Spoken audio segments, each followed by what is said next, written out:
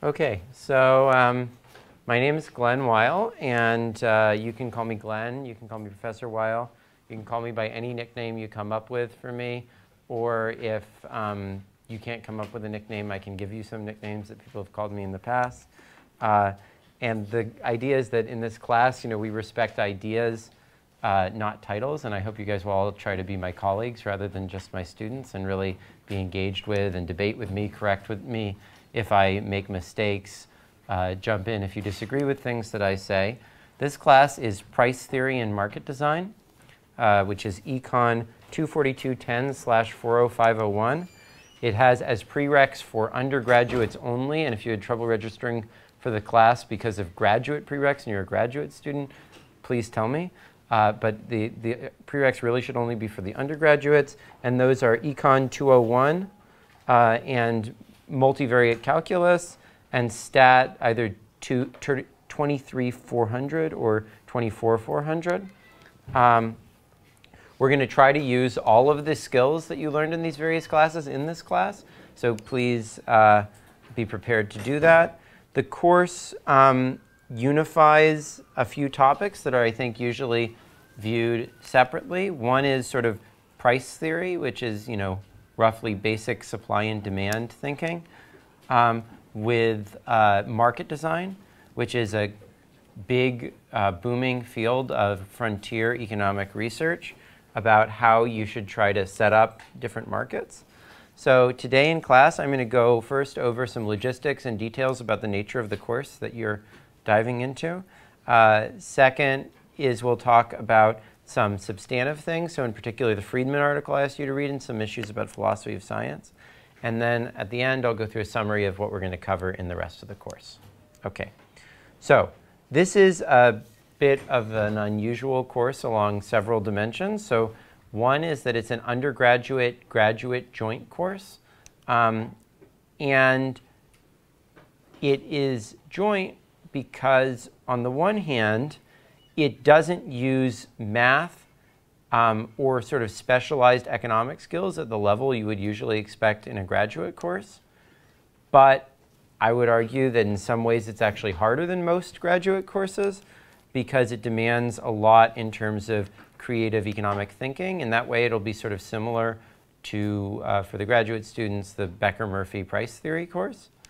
For undergraduates, it may be different from other classes because, first of all, I'm going to start cold calling on people starting today, so be prepared for that.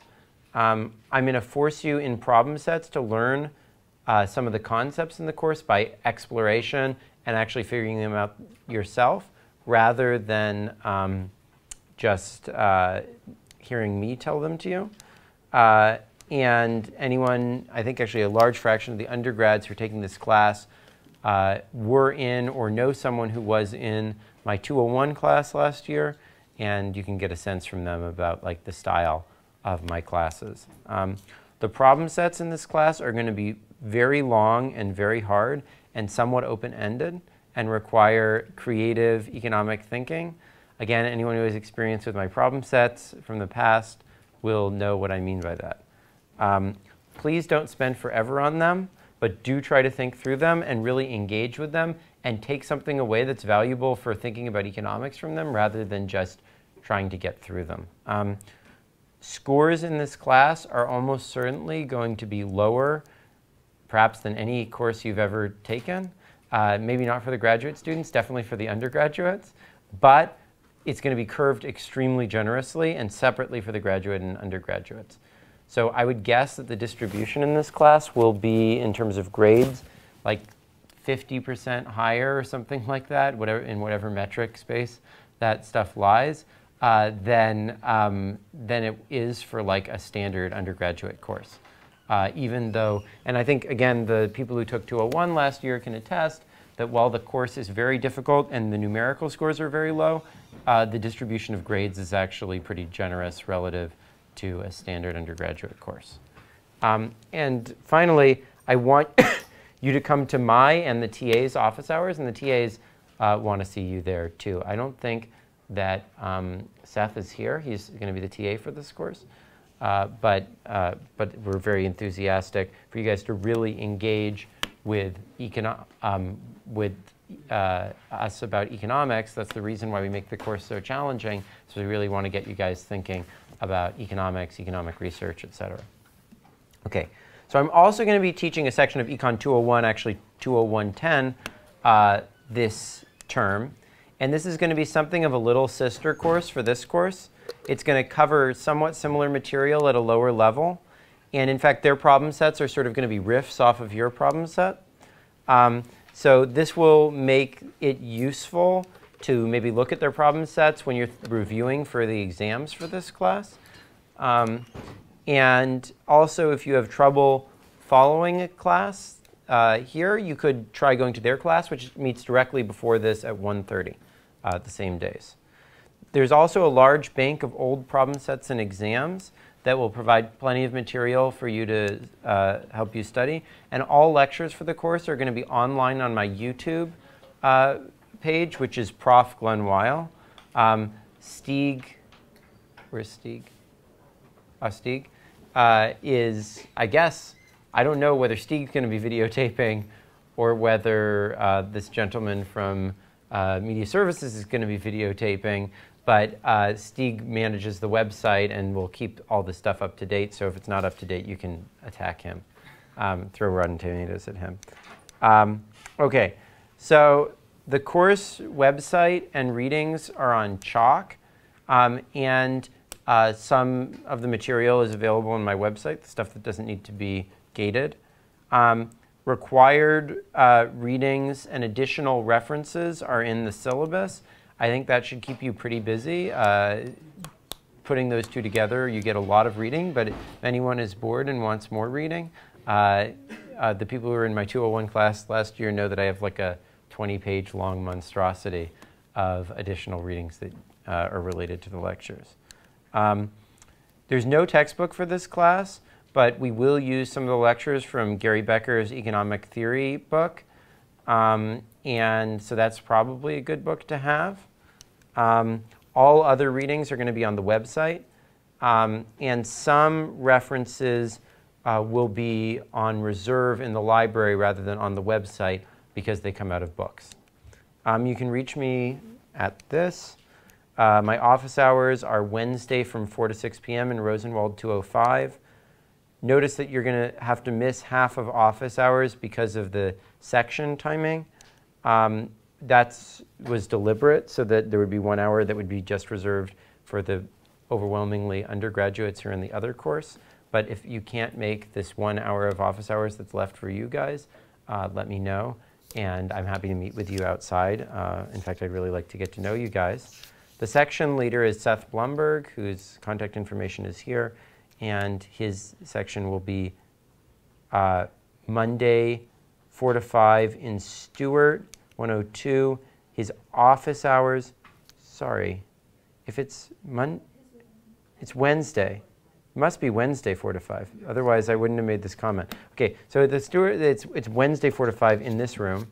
And office hours are 2 to 3 on Tuesdays. That is just before this class and during the undergrad class. OK. The intermediate class. So the graded requirements for this course are, first, participation. And I will sort of grade based on the cold calls. Second, 6 problem sets that will be due at the beginnings of lectures throughout the course. 2 of those problem sets are already posted. The third one will probably be posted by the end of this week. Please work together on these problem sets, but list the people that you worked with so we can make sure that you're not just completely copying each other. And if we do find that you're completely copying each other and don't list it, then you'll be in even bigger trouble. Third, there's a take-home midterm, which is on the weekend of November 3rd to 4th.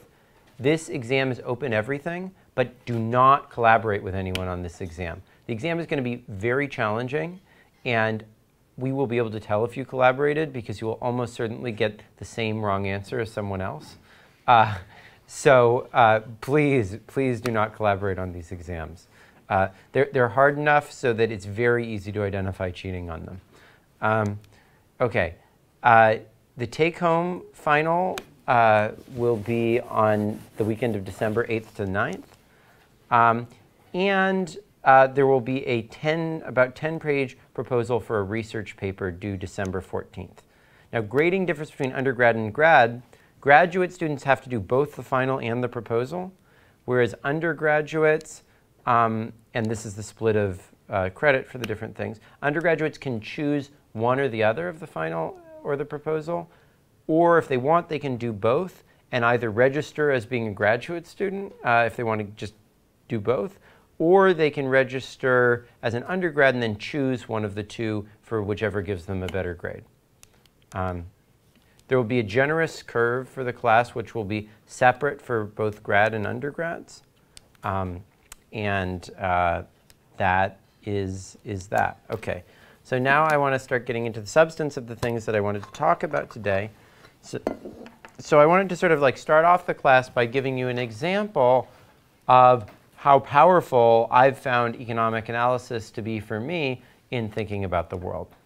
And one of the books that had the biggest influence on how I think was by University of Chicago economist Milton Friedman, Capitalism and Freedom. How many people in this room had read Capitalism and Freedom previous to this course? Raise your hand. Not very many. Wow, that's amazing. It's an amazing book. It's a wonderful, wonderful book.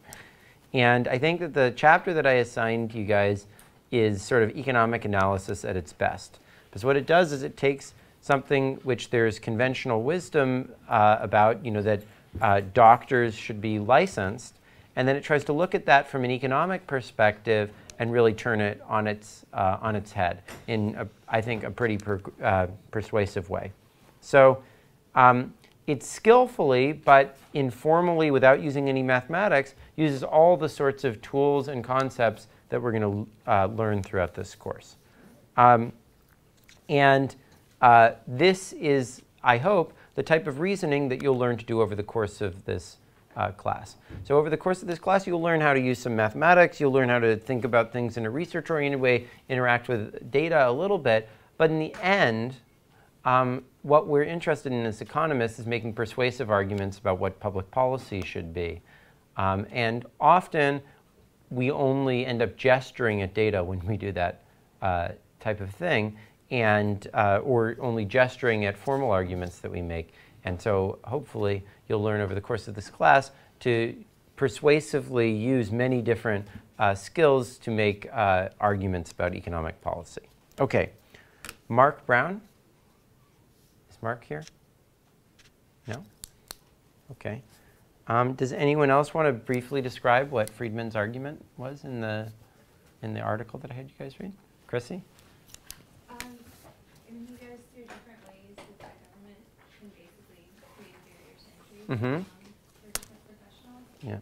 And then he takes the most compelling argument, basically doctors, Yeah. for reasons that we would limit them, and he says, even in that case, it's better to let it be self-regulated. Yeah.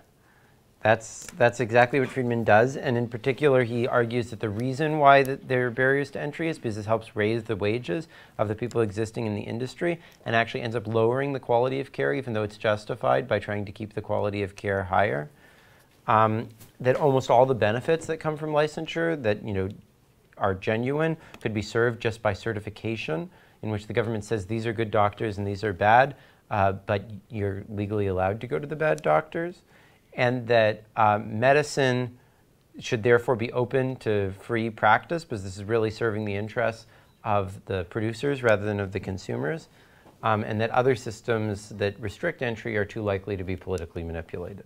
Okay, so now I want to go through in a little bit more detail how Friedman makes his argument. So